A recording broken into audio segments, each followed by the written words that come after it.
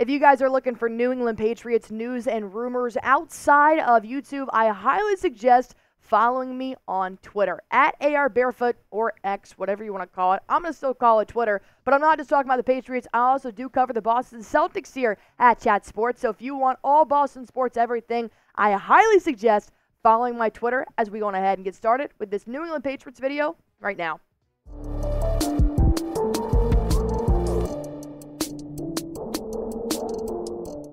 What's going on, Patriots fans? My name is Allie Barefoot, and I am the new host here of Patriots Today by Chat Sports. Do not worry, Nick Roloff is still here. He's just taking on some other duties around Chat Sports. Same thing with Harrison Graham. So I cover the Boston Celtics, like I said, at Chat Sports, so might as well cover the Patriots as well. And it's a good thing, too, because Drake Maye has officially become a New England Patriot this afternoon. The official tweet did come out that he signed his rookie deal. The source says the number 3 overall pick is now officially under contract, which we had no surprise here. We knew they were going to offer him this contract. Of course, there was the speculation of whether or not their details would be disclosed. But here's what Drake Maye will be making in his rookie year, which I'm going to tell you, I'm jealous. The kid better be paying off here super soon. So when I'm talking about Drake Maye, I'm talking about $36.6 million through the 4-year term of his deal. And he'll also be signing a deal worth $23.5 million.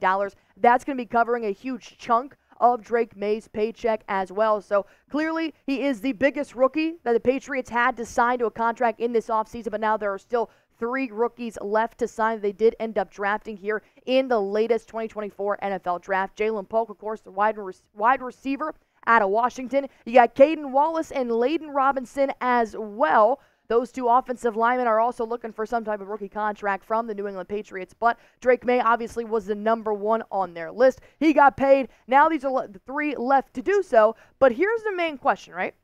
Surrounding everything with Drake Maye, now officially becoming a New England Patriot, is who is going to be quarterback 1? That is going to be the storyline for the rest of the offseason. And that's why you guys subscribe to Patriots Today by Chat Sports, because this is my job, is to talk about the news and the rumors surrounding your favorite team up there in the Northeast. So with that being said, of course, you do have several players here that could possibly be the QB1, but we're looking at 2 right now. We're looking at Jacoby Brissett and Drake Maye, because obviously they did draft Drake Maye in the hopes that he could become the next NFL quarterback for the New England Patriots, but they also picked up Joe Milton. As you guys can see, they've made several quarterback moves here in the last year by signing Jacoby Brissett. And they take Drake Maye with the 3rd pick. They end up taking Joe Milton with the 193rd pick in the NFL draft. Let me tell you, that surprised me. But I'm glad they did it, because then they waived Nathan Rourke, their QB number 5, on May 24th, which he has since been picked up by the New York Giants. So with those offseason expectations, the Patriots have a tough QB battle ahead. They planned for this. They wanted that veteran and that rookie. And if you guys want even more information on that, go back, check out my few videos in the past. I talk about how Jacoby Brissett has really taken on that mentor role for Drake Maye, because the question right now is, do they trust Drake Maye to be QB1? Well, Eliot Wolf did join up in Adams here to talk about whether or not Drake Maye is looking to be QB1, whether it's going to be Jacoby Brissett. And I know what you're thinking, because I'm thinking the same thing too. It's still really early.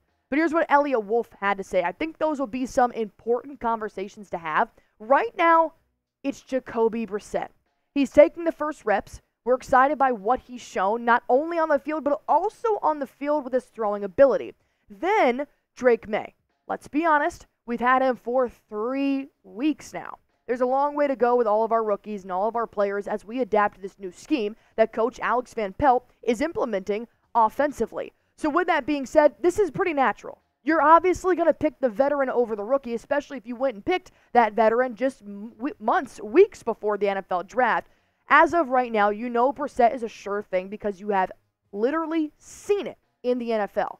Drake Maye is a big fat question mark because you've seen what he can do. Obviously, they have studied him thoroughly to be able to draft him, but it's all college ball. When you look at the Patriots QB depth chart, Jacoby Brissett is going to be your QB1 for as of right now. Drake Maye, though, I don't think that is a far stretch to say he could possibly move up into the QB1, moving closer to the season. Bailey Zappi may or may not end up making that. And then Joe Milton, I'm really excited to see what the Patriots would like to do here with Joe Milton moving forward, which no one is to say he's not out of this QB competition here as well. But before I hop into what else Eliot Wolf had to say about Drake Maye and really talk about what Drake Maye's position is here with the New England Patriots in this offseason, I want to ask you guys one question.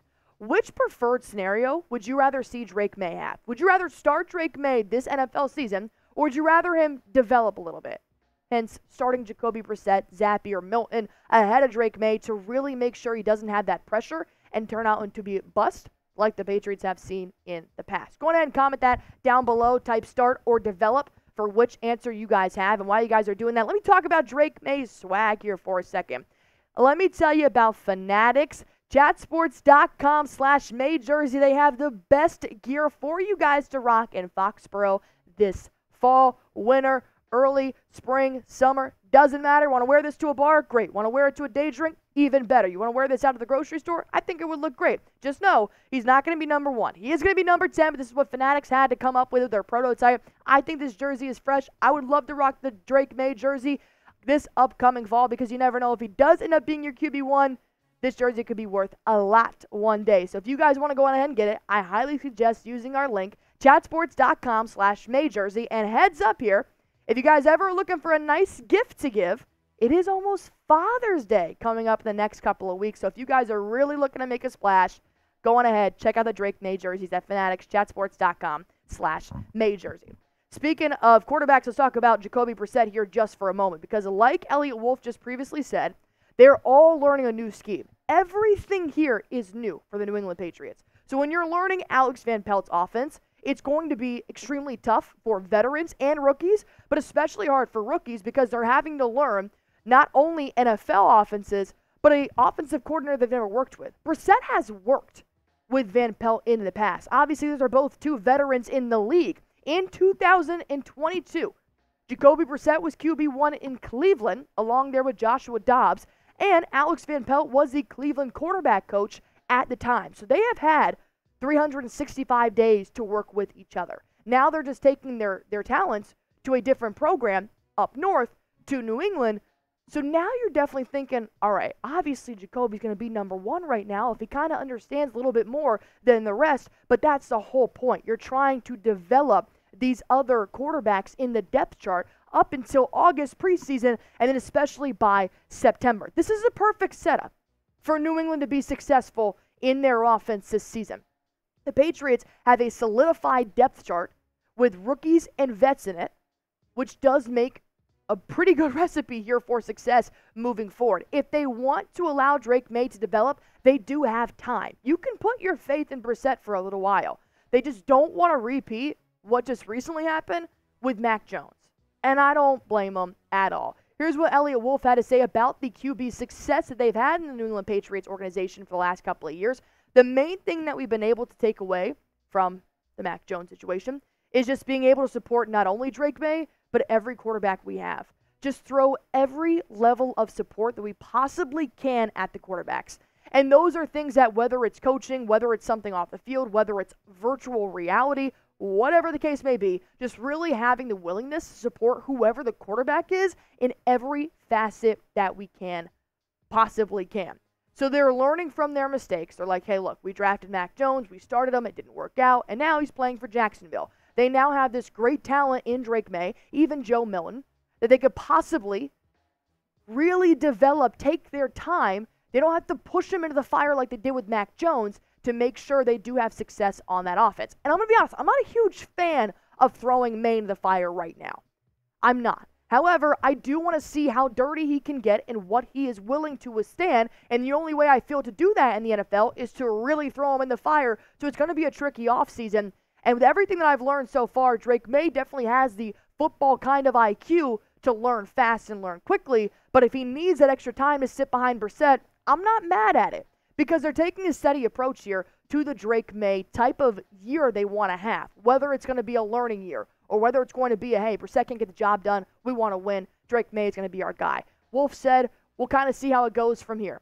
Maybe he'll be ready, maybe he won't. And that is a much better approach, in my opinion, than what they did with Mac Jones, saying, hey, kid, you just came off of the greatest quarterback ever in the history of the NFL, Tom Brady. We just drafted you. Go win us a Super Bowl. didn't really work out like that. So hopefully Drake Maye can have some time here to figure out what kind of quarterback he is going to be. But obviously, Drake Maye has been called the prototypical type of quarterback, but there have been some not issues, but some learning curves there about maybe just being too slow, reading defenses. Maybe it's been reading too slow on where he needs to go there on the field. So what do you guys need to see from Drake Maye to be the Patriots quarterback one in the fall? If you think he's going to be that guy, I know he still has a long way to go, just like every rookie does. What is something you need to see to feel secure in Drake Maye getting the job done? Go ahead and comment that down below. And like I said, I'll be taking over Patriots Today by Chat Sports. I am your new host, Allie Barefoot. Feel free to give me a follow on Twitter at ARBarefoot. And as always, hit that sub button. I promise I will try to make Patriots fans as happy as I can with my content. But all you guys got to do to support the channel is subscribe.